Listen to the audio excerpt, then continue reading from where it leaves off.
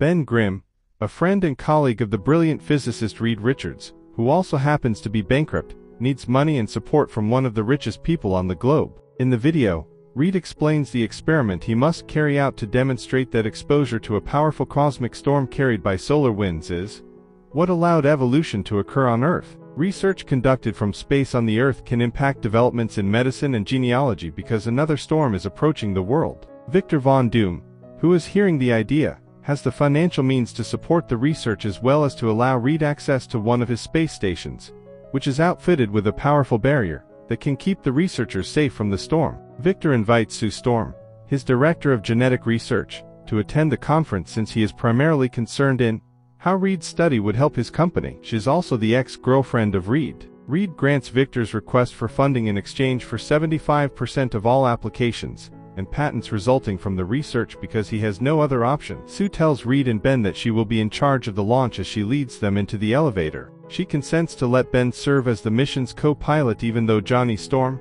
her brother, is already employed by Victor's business. The crew is preparing for the voyage 6 weeks later, right before the launch to Victor's space station. With Victor leading the trip, they dock at the space station in a shuttle, arriving 9 hours before the cosmic event. The 5 of them go into the station's main module, the only area not protected by shields from which they can keep an eye on the cosmic storm. Ben will be the one to take samples from Earth outside of the station so they can be exposed to the storm before it comes. Johnny assists him in putting on his spacesuit for his extravehicular activity, and inquires about Reed's future plans with Sue after noticing that he is showing interest in her. Ben, in contrast to him, believes that she might still love him, and doesn't see it as a terrible thing. But when he secures the airlock chamber for the spacewalk, Johnny tells him he's glad his sister is with Victor now. Sue and Victor converse about their individual futures, while they remain in the main module. Victor is preparing to pop the question, and take Sue beyond the role of business partner. Concurrently, Reed is supervising the mission's advancement,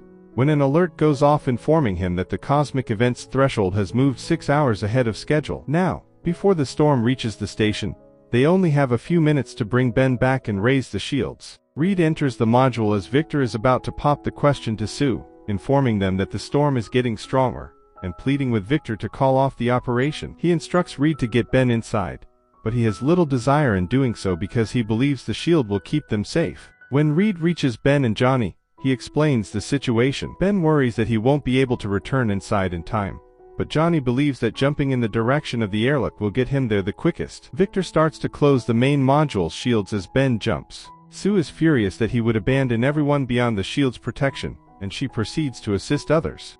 Still, the storm is making landfall at the station already. The strong cosmic event zaps everyone, even Victor, but Ben is the first to get hit. Ben awakens later on Earth in one of Victor's institutions, where he and the others have been confined in quarantine. Victor, meantime, returns to work quickly because he has no other option given the disastrous impact on his company's stock due to the space station disaster. He can be seen chatting with his partners, and trying to persuade them that he can fix everything, but they only give him a week to do so before they fire him from the business. Once back at the institution, Johnny loses his patience and decides to go snowboarding on the neighboring mountains, breaking the quarantine. He receives an adrenaline rush while snowboarding, causing him to flare and burn through his clothes before briefly taking to the air. He hits the snow and makes a small crater around himself filled with water. Ben arranges a date for Sue and Reed at the cafeteria, spending a brief time with them to ensure Sue is unaware of his true motives. He soon starts to feel a little off, so he leaves the ex-couple alone on the table and withdraws to his room. They get into an argument quite quickly, and during that argument Sue starts to fade into thin air. She knocks a wine bottle over,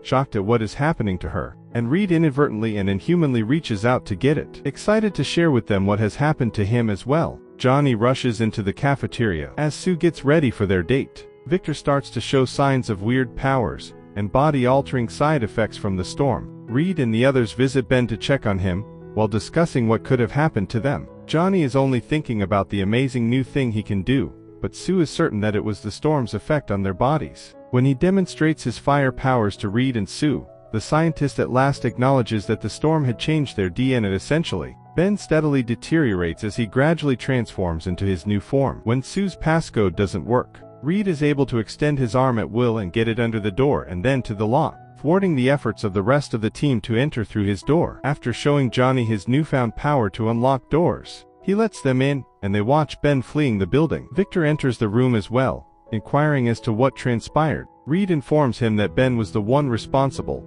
citing his peculiar reaction to being exposed to a cosmic event. Sue helps him grasp what he's been experiencing by explaining that every one of them has a unique set of symptoms. Victor tells them to go find Ben, and quickly exit the room. When Johnny asks Reed if he knows where Ben might be headed, Reed knows that Ben is most likely going to try to get home to see his wife Debbie. Indeed, Ben has returned to the city and is phoning his spouse from a payphone located across the street from their home. As he asked, Debbie walks out to greet him, but he wants her to wait so he can tell her what has transpired. Debbie shrieks in terror and flees back to their home the instant Ben emerges from the shadows to show himself to her. The next day, Reed and the others travel to the city to meet with Debbie, who has informed them that Ben was present the night before. Ben, meanwhile, is sitting atop a bridge when a man with a businesslike appearance prepares to leap from the bridge and take his own life. As soon as Ben realizes what the man is going to do, he approaches him in an attempt to persuade him to reconsider. By scaring the man to no end, he is able to get him off the bridge in the right direction. Ben rushes down to assist the man, who has fallen in front of some driving cars as a huge truck is approaching them. Ben has no choice except to brace himself for impact with the car, and use all of his physical might to stop it dead. The collision results in a pileup behind the truck, and stops all traffic on the route because that is one of the busiest bridges in the city. Thankfully, Reed and the others have already arrived, so they get out of the taxi and investigate what's happening. Ben discovers that the truck driver is trapped inside the vehicle as he attempts to decide how to deal with the scared man and the surge of onlookers at the same time. In some way, the police have contained the accident site and are preventing Reed and the others from leaving. Ben forcefully opens the truck's door and removes the driver and the seat. Ben is told to put down and back away by one of the policemen, who is there to step in because they believe Ben is a terrible guy. Ben is able to flee while they are firing at him when a power wire breaks out. Using Sue's invisibility, the others manage to get past the police blockade. In the meantime, Sue gets into a car and spots Ben as they approach the location. Johnny sees a girl stranded between cars next to a gas tank that is going to burst and decides to dash over to protect her from the flames with his body because the power cord sparks have started a fire. A couple cars are thrown into an oncoming fire engine by the explosion. It slices through the bridge and whirls off the road. Sue automatically uses a power she possesses to stop the fire from spreading out of control, as the explosion keeps getting bigger. One of the firefighters is forced from the vehicle by the fire truck accident, and is left clinging to the truck over the river for dear life. Ben grips the truck to keep it from falling off the bridge as the other firefighters try to assist him. The truck is starting to tilt more into the river. When Reed decides it's time to use his power too,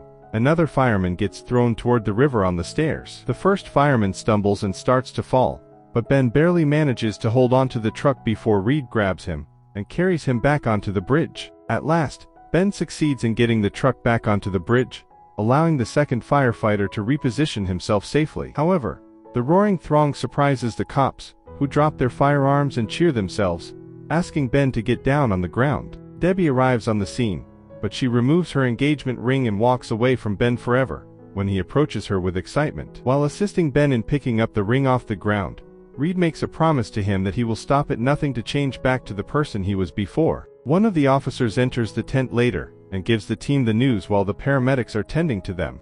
The Fantastic Four are already being referred to as them. When Victor tunes in, too, he sees the team telling the media what has happened to them. He and his partners are not pleased with their interviews, and they leave the company without engaging in any negotiations. As the cops lead the Fantastic Four to Reed's building, the masses continue to assemble. Upon entering Reed's lab and apartment, he advises Sue and Johnny to remain there until they ascertain the full scope of their modifications and devise a plan to undo them. Sue is settling into her new room and looking through one of Reed's photo albums, recalling fun times.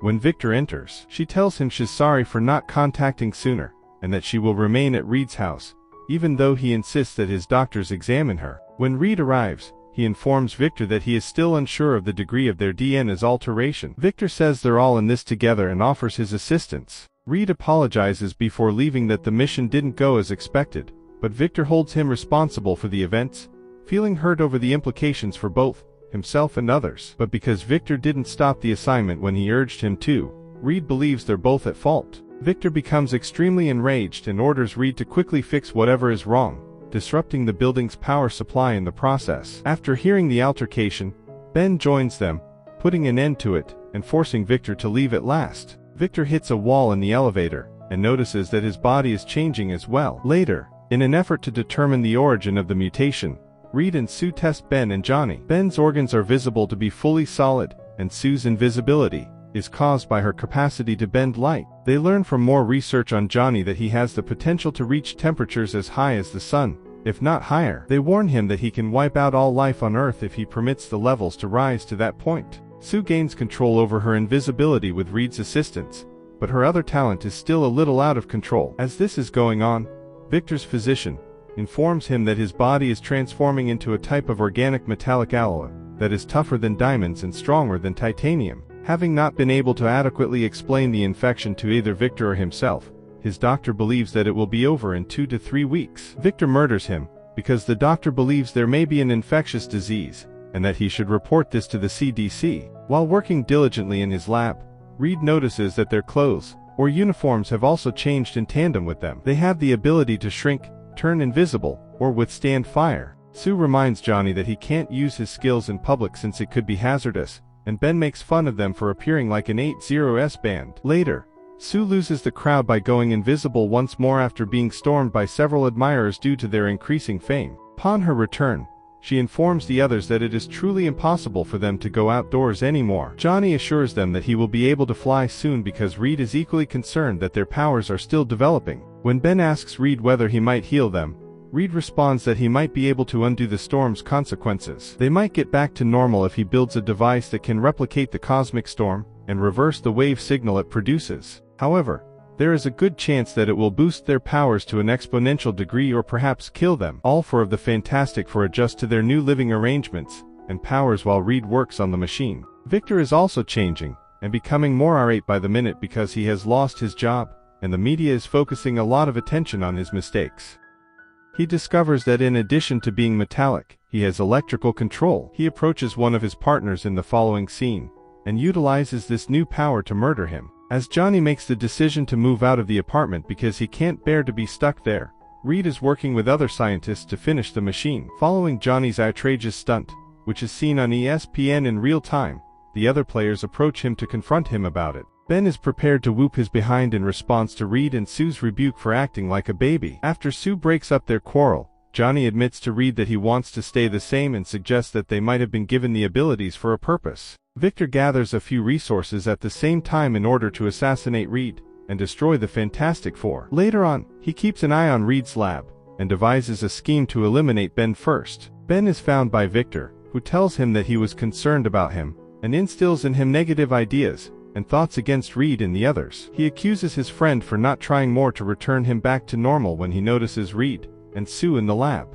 Ben isn't listening to Reed when he tells him that he needs to wait a little while longer to get the machine correct so he doesn't damage them further. He starts striking him and wants to fight, but Reed stops him in his tracks and soothes him. Ben departs from both the team and the lab. Reed chooses to test the machine on his own, while Johnny and Sue also have a falling out. When Sue returns to the lab after realizing what he's done, she discovers that Reed has worsened his abilities. After Sue and Reed depart, Victor keeps an eye on things and arranges for Ben to be brought to the lab. He informs Reed that although Reed is unable to get the machine to produce the required amount of electricity, Ben is sufficiently gullible to fall for his ruse and get inside the computer. Ben is back to normal when Victor uses his powers to power the gadget. Ben discovers that Victor had it all along planned when he emerges from the machine transformed and joyful. After declaring that he has accepted his fate, Victor knocks Ben out. As soon as Reed appears on schedule, Victor zaps him out of the building, overheating him to the point that he loses control of his power and collapses. After eventually donning his mask to conceal his face,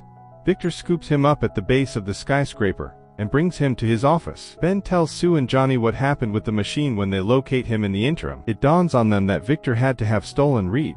Victor targets Reed's lab with a missile in an attempt to eliminate the other members of the Super Squad, while torturing him by supercling him. When Johnny and Sue notice the missile, he leaps from the building in an attempt to divert it from the lab because he knows it's a heat-seeking missile. At last, Johnny is able to fly, and he steers the missile away, neutralizing it somewhat safely. Sue departs to assist Reed, while Ben returns to the chamber to regain his abilities in order to assist in the fight against Victor. When Victor arrives, they start arguing, at which point Sue becomes invisible and takes off Reed's shackles. Sue uses her powers to assault him, because she is unable to get him to listen to her. She becomes invisible as Victor fights back, but he still finds her, and is prepared to kill her. Ben suddenly uses all of his powers to break through the walls and clobber Victor. After the two of them free Reed, Victor simply tackles Ben and ejects him from the structure. The cops and the throng surround them as soon as they hit the ground. Ben tosses a car at Victor just as he's ready to zap the officers after they fire at him,